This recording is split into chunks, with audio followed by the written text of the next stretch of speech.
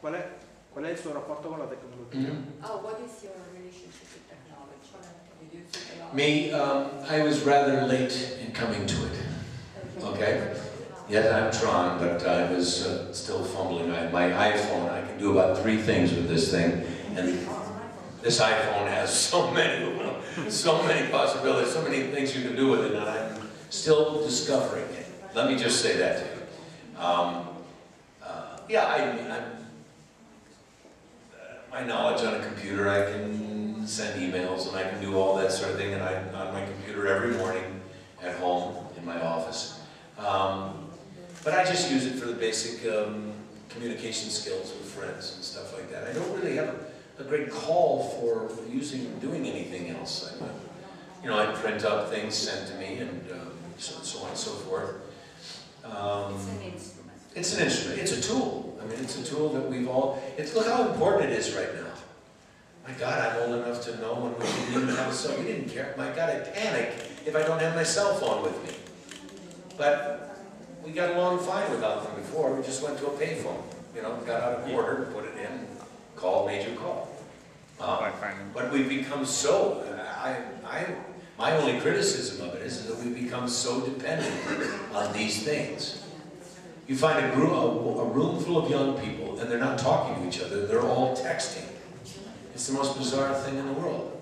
Hello, talk to each other, look each other in the face, and talk. You know, it's basic communication skills. But it's a brave new world, I guess. And that's their language. It's their language, you know. This title GCB, this show, it's called Good Christian Bells. But it's called GCB because that's a computer acronym type of thing, you know. That's more identifiable to the current audience than the full title would be. And so yeah, I think Tron had a little bit to do with that. If it inspired somebody to go into the technical aspect of filmmaking, especially in the computer animation world, that's where they really they did. But I've had so many people over the years come up to me and thank me for being in Tron. Of course, back then they didn't have electricity when I was working. So and we had to go out and feed the horses first. And then I've been doing this for quite a while now, so you see we didn't have electricity. Ladies and gentlemen, the man who used to be David Nichols.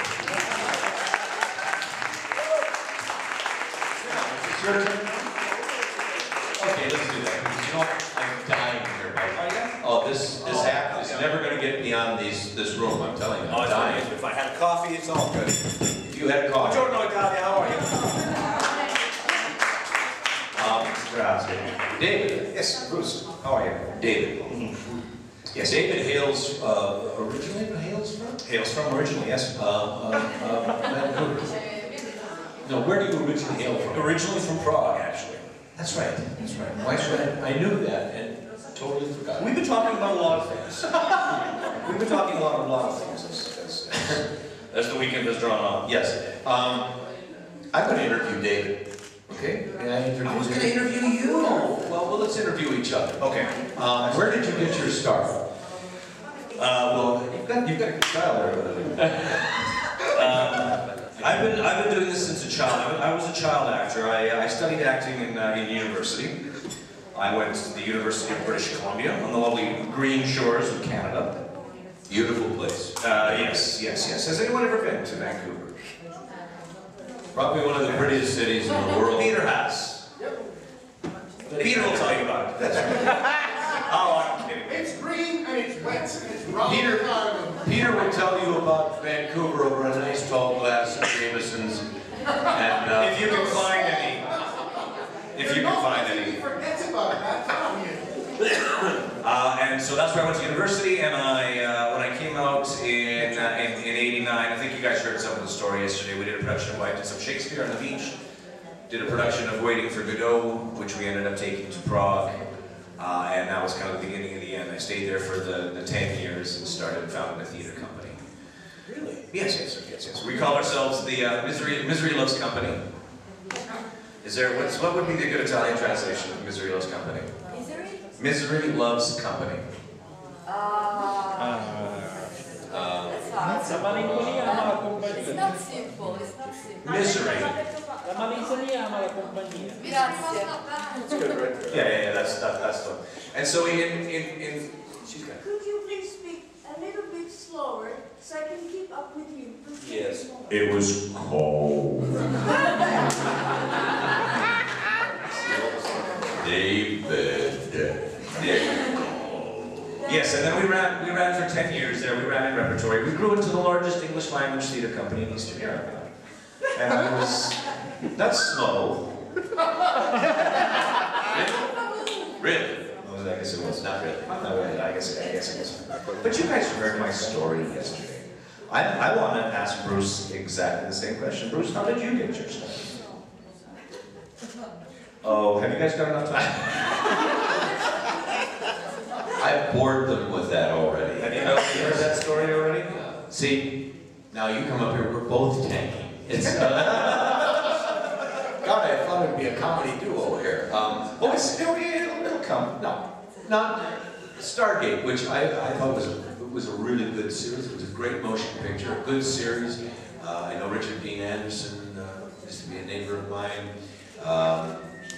I think Richard had the great, whoever said this is a good possibility for a series was right on.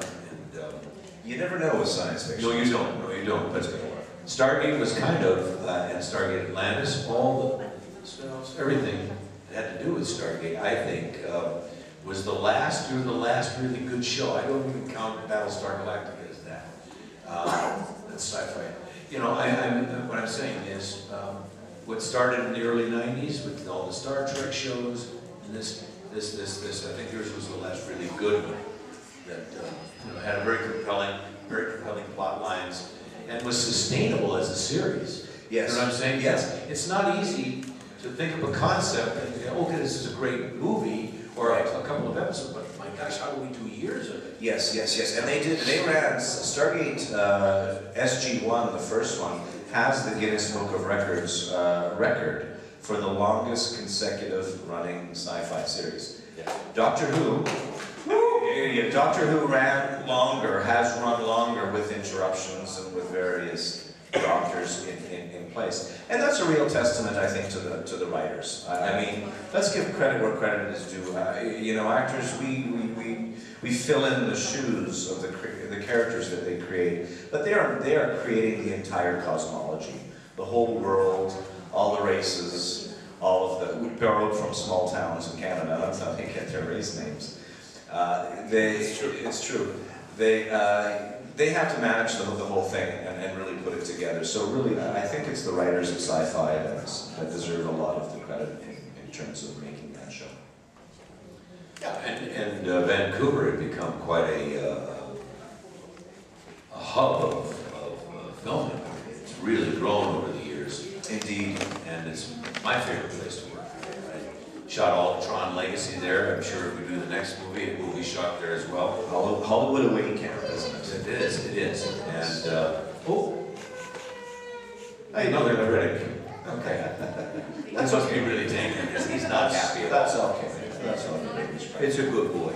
For what it's worth, also, I think Tron was immensely groundbreaking. I guess you guys have covered all this, but I haven't had a chance to. Yes, I think it was a groundbreaking movie. I remember playing the video games from Tron. It was a really inspiring and seminal, I think, piece of work. It changed. It really, if it wasn't for Tron, I don't know if Star Wars would come along. Can I say that?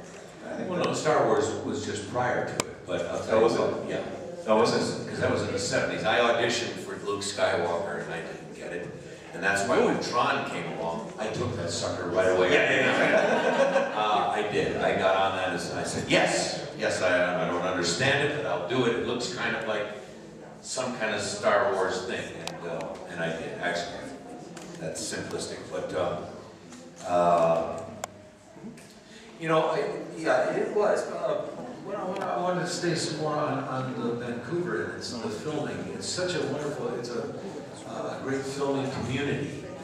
You have so many wonderful artists up there, and you have a wonderful bank of actors.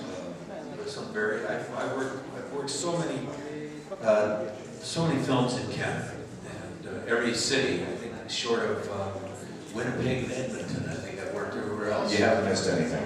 Yeah, I know. But it's quite a good. it really got its start because at the time the Canadian dollar was weaker than the American dollar, and most of the money could have, now it's on parity, so most of the money was could have been put on the screen, which is what producers like to have, rather than paying for hotels and I things. was also going to say that a Tron legacy, I know, put that fool away, please. We're going to burn this in effigy tonight. It's a long time back this convention. I know. I need to confess. No makeup on, that's the thing I look at. I was supposed to be in makeup and they didn't let me. What?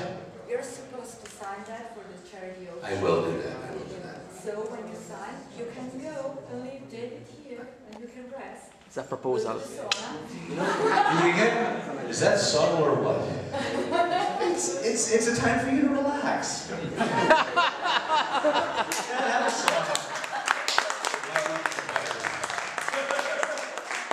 David, no, I'd love to leave this stage to you now. Ladies and I'm gentlemen. going to say, no,